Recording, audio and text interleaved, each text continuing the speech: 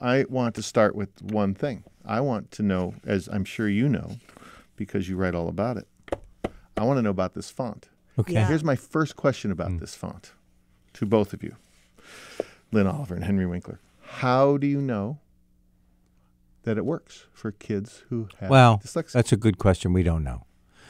But it's worked before in other places where this man from Holland made it for his children because they're dyslexic. But all of the indications from people just looking at the page, people who are adult, children, people who have a learning challenge, who don't, all say, wow, you know what? My eye scans it a lot easier. Well, I agree with that. My eye scans it a lot easier, too. Yeah. I'm an older guy. And it's the first time that this font has ever been used in the United States, especially in a children's book. Here's Hank. Is that right? Yeah. So is the concern about this font that it leaves a lot of white space?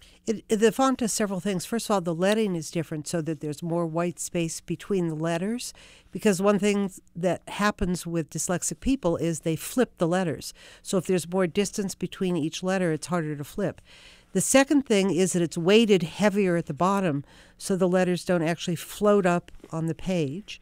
And the third thing is that the ascending and descending strokes, the upward stroke in the D or the downward stroke in the G, are longer. So it makes it so that it's harder to confuse, for instance, a D and a B because they're drawn differently. Float up on the page. I've never heard that before. Well, Henry can describe to you what happens to him when he reads. You have I am dyslexic. You are You never lose your dyslexia. You learn to negotiate it. But what happens to a lot of kids is their eyes play tricks on them. And the words are so close together, so small, that they start to swim on the page. And we refer to that many times when Hank Zipzer is reading in the older novels. And our publisher reached out and made a deal with this font and we are very proud that we're the first ones. What was the motivation to bring all this together? Kids' books, dyslexia. What was your motivation? It was suggested to me during a lull in my acting career that I write a book for children about my learning challenges. By the way, is that a euphemism for not getting some gigs for a while? That is exactly what it is. Okay. It means not working. And a wonderful man, Alan Berger, suggested that I write these books. And I said no, because I am dyslexic, because I grew up thinking I was stupid, and I couldn't write a book. A few months later, same suggestion, same man, Alan Berger. This time he said, you know what? I'm going to introduce you to a very good friend of mine, Lynn Oliver, who knows all about children's literature. And this time I was smart enough to say, you know what? At least I'm going to try. How many books are there? There's 26. 26 now. With another 6 coming. But these are the first ones with this font. Yes, this is the prequel. Here's Hank is second grade. These are beginning readers, reluctant readers. But remember, no matter what we're talking about, these are comedies first. The comedy is king. If Lynn and I don't laugh, doesn't go in the book. How do you do that? Do you guys write together? We write actually in the same room. Henry comes to my office every day at 10. We write for about 2.5 hours. And we've now developed a really nice process that I think accommodates for his learning differences and accommodates for mine. And so we talk. We both come out of television comedy, where the writing process takes place a great deal in a room with people collaborating. So we kind of follow those same rules and procedures. What makes you laugh? Well, Henry makes me laugh. What makes me laugh is almost always character and observational humor. I'm not a huge fan of slapstick, although there is some kind of physical comedy in the books because kids like it. What doesn't make me laugh is puns and kind of tics of language. And so there's not that much of that in the book, but character things. Our comedy arises out of the characters and out of the pathos that they're feeling. So you laugh best when you're also feeling something for the character. And then the result of that are the letters we get. The kids say you're hysterical. Somehow that seems to be the word, so it must be a 5th grade spelling word. And how did you know me so well? So I don't know that we could ask for better compliments than that. Henry Winkler and Lin Oliver, author of 26 now? 26. Books. The first sets were called Hank Zipzer, the World's Greatest Underachiever. Yes. And then... That's 4th, 5th, and 6th grade. And then Hank Zipzer, The Mostly True Confessions of the World's Best No, Underachiever. that was the first title that just made me crazy. And Mostly True? What was making you crazy? The whole thing. I hated the rhythm of it. It wasn't true. This is the greatest underachiever that ever lived. And we lobbied to change that title that you just read to Hank Zipzer, the greatest underachiever. Why did you want to write, or why do you want people to think about a great underachiever? Because one of the things that is the underpinning of our books is that children have to know that no matter how difficult things are for them, no matter how difficult school is, they have greatness in them. Now, I was reading a book today and talking to an author today, and it got me thinking about this because I read them both together over the week. Oh, thank you. And the books was about, I don't remember the name, but how to embrace failure and making mistakes, and learning from those mistakes is how you actually succeed. And her aphorism was, good judgment comes from experience comes from bad judgment. In other words, we have to make mistakes, but we have to learn from them by thinking about them. Right. Is that Hank?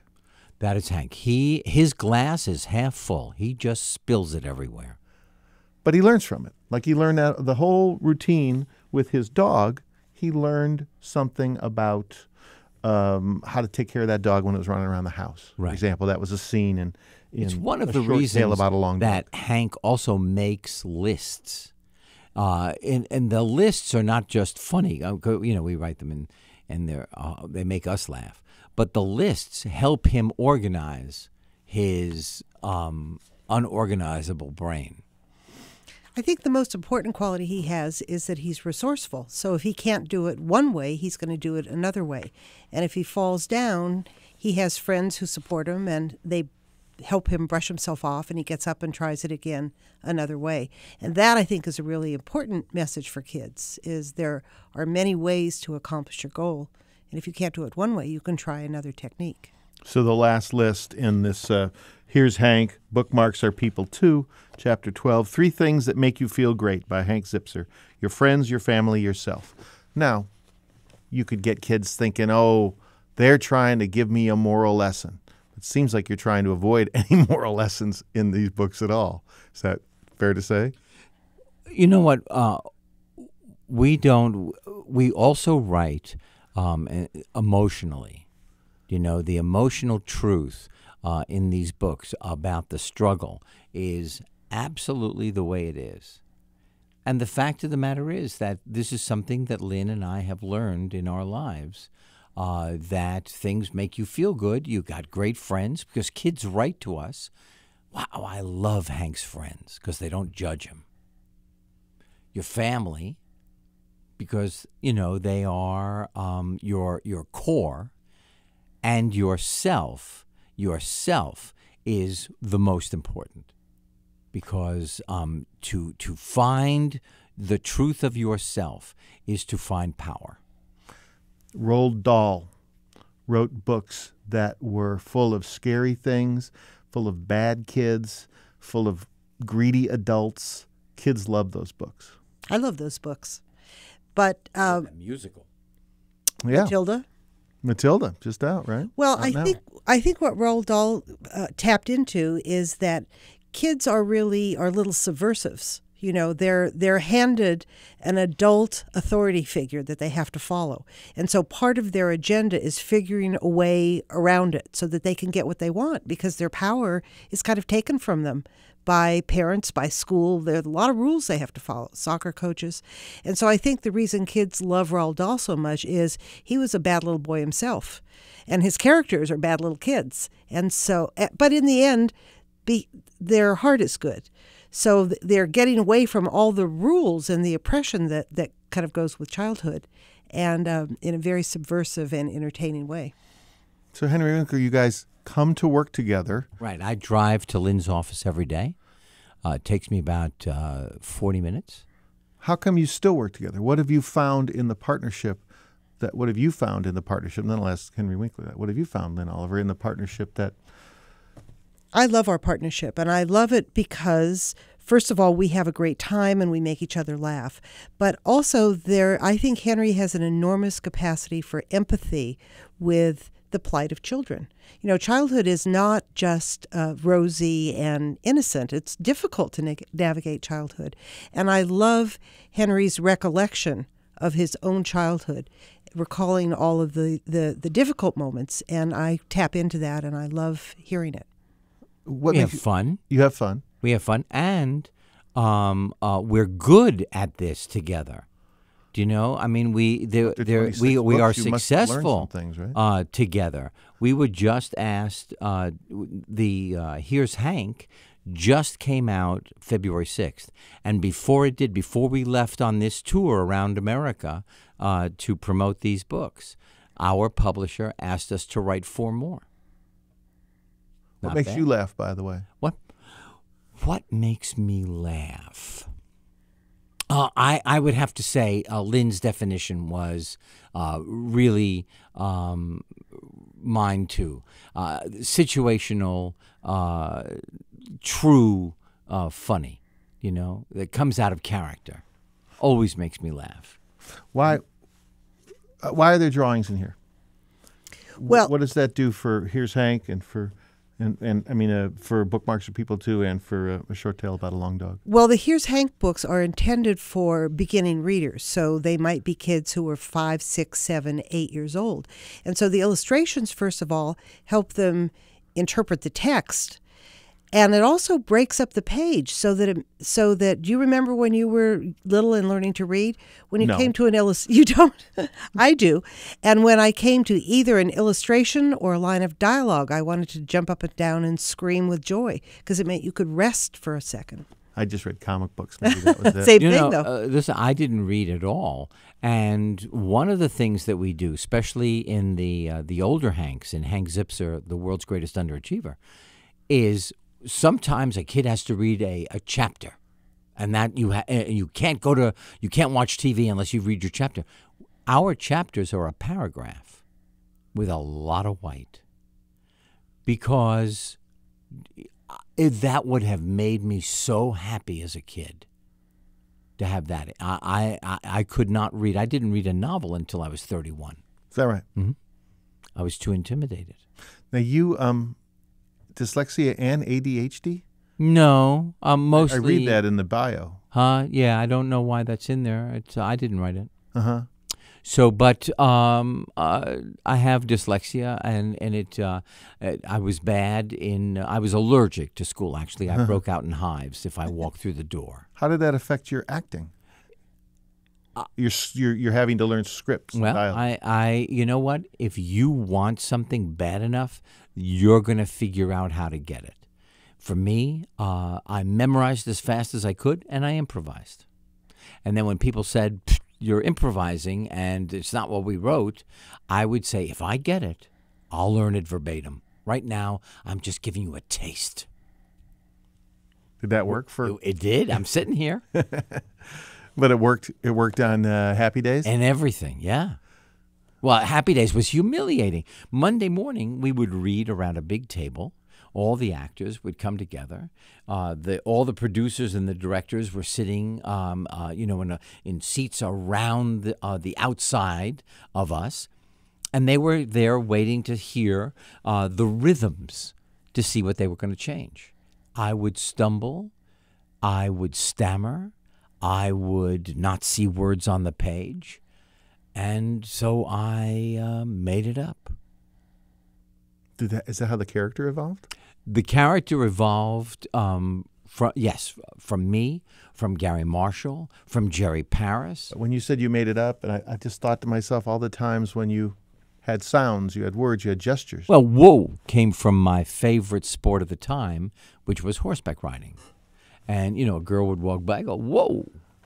And now, of course, my favorite sport is fly fishing for trout. I have no idea what I would do if that were true then.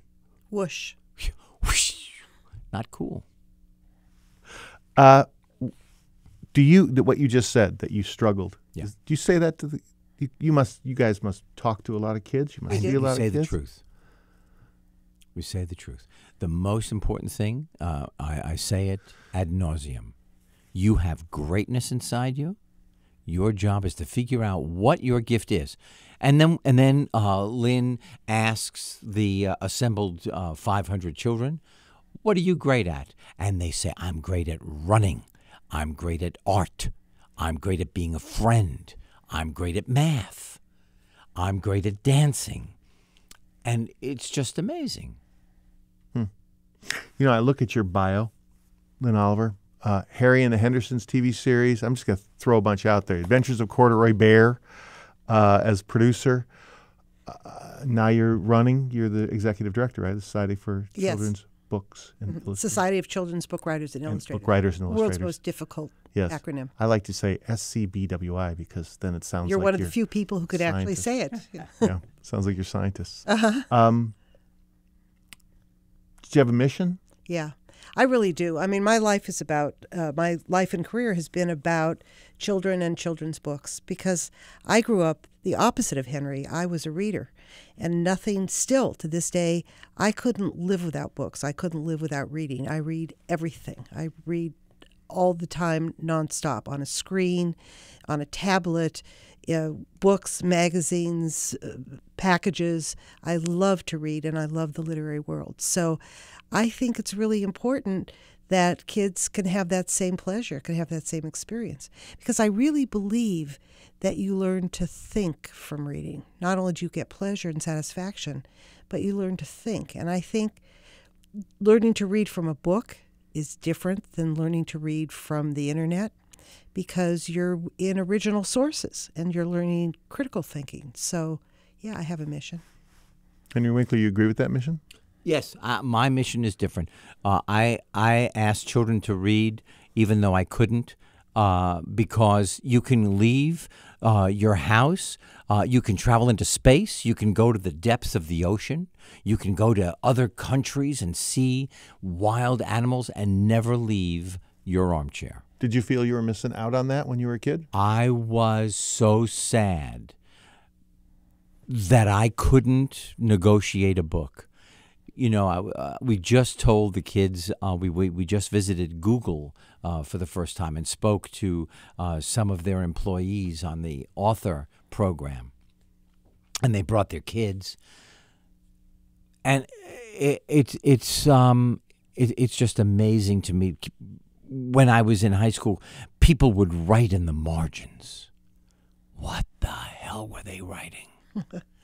I wanted to write something. I didn't know what, a simile, a metaphor, the symbolism. I never knew. I felt lost. Yeah, you said that you felt that way into your 30s. Yeah.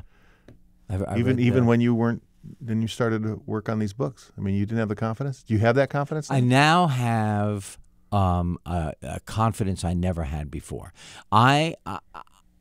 When I was 27, I was interviewed once, and I said, I think I'm going to germinate late, and somehow what I said then turned out to be the truth. I popped open in my late 40s and 50s. And now? I'm trying to think of that moment when you said, oh, you were between. When did you start writing these books? What years? 2003. So this is much, you had already come to that confidence. No. I remember I didn't want to do this. Yeah. And when I just kept putting one foot in front of the other. And then Lin taught me as we went all of the rules of writing. No, you can't do that. And you got to go. You got to go out the door you came in. All these things, all these writing things. Was he going out the windows? I don't know. It's one of the things I believe that you come full circle in a story, that you go out the door you came in. It was a metaphor. Yeah. But I would like to point out that there are a lot of celebrities who have dipped into the world of children's books with much less creative success. And I think really to Henry's eternal credit is that he learned the process. We teamed up together so that we had kind of expertise in the field. He wasn't just trading on his name as a celebrity to put a book out there that was really substandard. I believe that our books hold up with the best books that are out there. And he didn't use his celebrity as a way to just promote books that were less than excellent. Well, it sounds like because it was right at the core of your heart. When we're writing and it comes to that moment where I'm reliving what happened when I was 8 about a spelling test or about not trying and not being able to figure out a phone number because the numbers keep on changing as I'm dialing, and I keep dialing the wrong number over and over again. That emotion comes up in me in the office, at Lin's office, as if it would happened yesterday. And I'm 68. It's just amazing. It's amazing. I'm proud of my children, of my grandchildren. In my career, I am proudest, no matter what I've done, no matter what award I've gotten of these books. Well, they're yours. But I just can't believe it. I can't believe they exist. So I see you're going to have a CBBC show based on this. Is that now? Today is the fourth episode in England, right? in the United Kingdom. You're in it? I got to play Mr. Rock, who was the good teacher. He said one sentence to me. He said, "Winkler, you're going to be okay." And I kept that in my heart until today. One sentence. So then I thought, oh my goodness, how powerful is it for us to say something very important to a child that will give them a life raft? And that's what you guys are doing. We hope so. You hope so. With laughter. Yes. As long as you go out the same door you come in. You bet. And throwing jokes all the way. Henry Winkler and Lin Oliver are best-selling authors. 26 books about Hank Zipzer. These latest are for when he was for younger readers. Here's Hank. Bookmarks are people too. Here's Hank, a short tale about a long dog. A fine dog, by the way. A fine dog, who also we find out in the 15th book that he is ADD. The dog, yeah. Dog, yes. Thank you both. What Thank a pleasure. What great to be here.